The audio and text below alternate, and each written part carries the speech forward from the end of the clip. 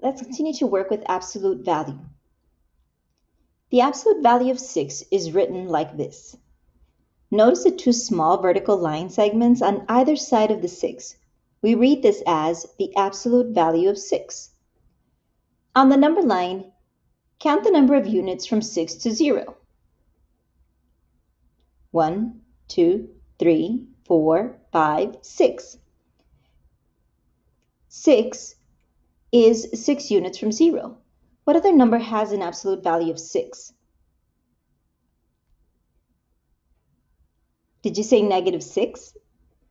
That would be correct. Why? Because negative 6 is 6 units from 0. The absolute value of negative 6 is equal to 6.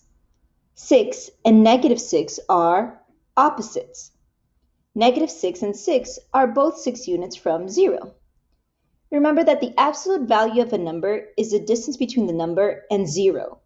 Every number and its opposite are the same distance from 0 on the number line. A number and its opposite have the same absolute value. 2 and its opposite, negative 2, both have an absolute value of 2.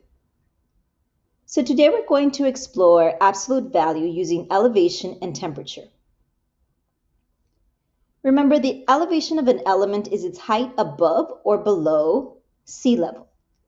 I can place our scuba diver above or below sea level.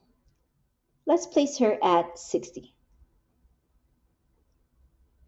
60 meters below sea level.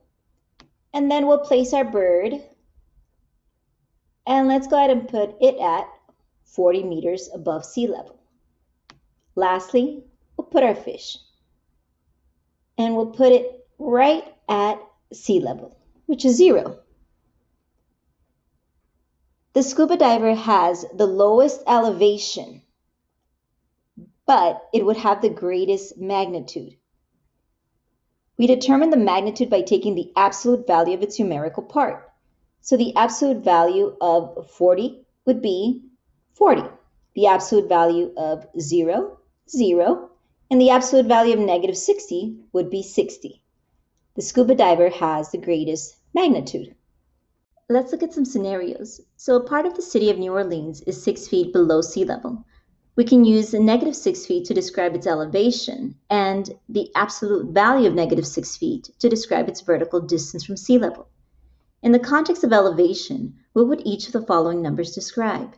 So notice that it's negative 6 feet describes its elevation. There are no absolute value symbols included. When we include the absolute value symbol, we are then talking about distance.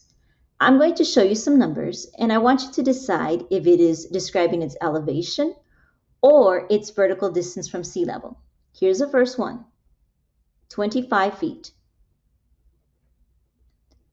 Notice this number does not include the absolute value symbol, so it would represent the elevation of 25 feet above sea level. Let's try another one. Notice that the number within the symbol is positive, so it references the distance in feet between a point 25 feet above sea level and sea level. The absolute value symbol tells me that it is distance. Negative 8 feet. So this value has a negative symbol and no absolute value symbol. This means that it is the elevation, which is 8 feet below sea level. Last one. Did you say that it is the distance in feet between a point that is 8 feet below sea level and sea level? Did you notice the difference between the two notations? Let's try another one. The elevation of a city is different from sea level by 10 feet. Name the two elevations that the city could have. Let's look at a vertical number line. 0 represents sea level. A difference of 10 could put us at 10 feet. But it could also put us at its opposite of negative 10. A difference of 10 feet from sea level could be 10 feet above sea level, or its opposite, 10 feet below sea level. Both would have an absolute value of 10, or a distance of 10 feet from sea level. Let's move on to temperature. We write -5 degrees Celsius to describe a temperature that is 5 degrees Celsius below freezing point, and 5 degrees Celsius for a temperature that is 5 degrees above freezing point. That negative symbol tells me that it's below. In this context, what do each of the following numbers describe? So I'm going to show you some numbers, and I want you to pause after each one. What do they describe? First one.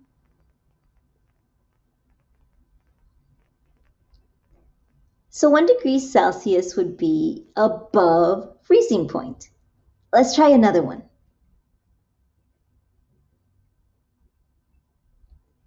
-4 degrees Celsius would be below freezing point. Let's get a little tricky with this one.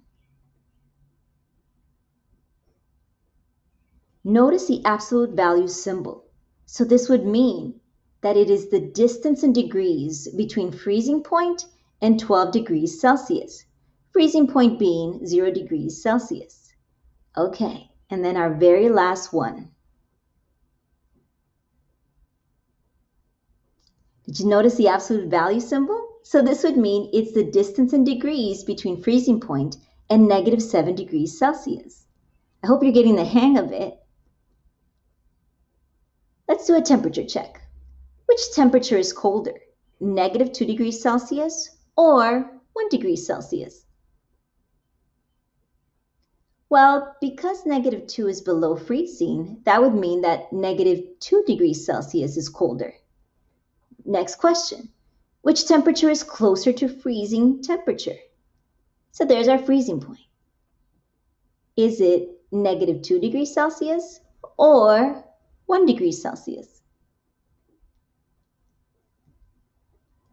1 degree Celsius is 1 unit from 0, and -2 degrees Celsius is 2 units from 0. So 1 degree Celsius is closer to that freezing temperature. Last one. Which temperature has a smaller absolute value? And explain how you know. Pause the video now and try it for yourself.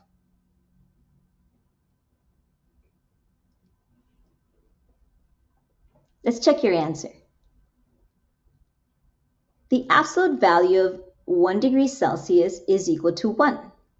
The absolute value of -2 degrees Celsius is equal to 2. So the absolute value of -1 degree Celsius is less than the absolute value of -2 degrees Celsius. So 1 degree Celsius, because it has a closer distance to 0 than does -2 degrees Celsius. We can also use absolute value when we're talking about money. Let's say that a bank teller assisted two customers with transactions. One customer made a $45 withdrawal from a savings account. So we'll put this at $45. Notice that he is in debt, right? Oops, one more. There it is. And the other customer made a $15 deposit. We can use absolute value to show the size of each transaction.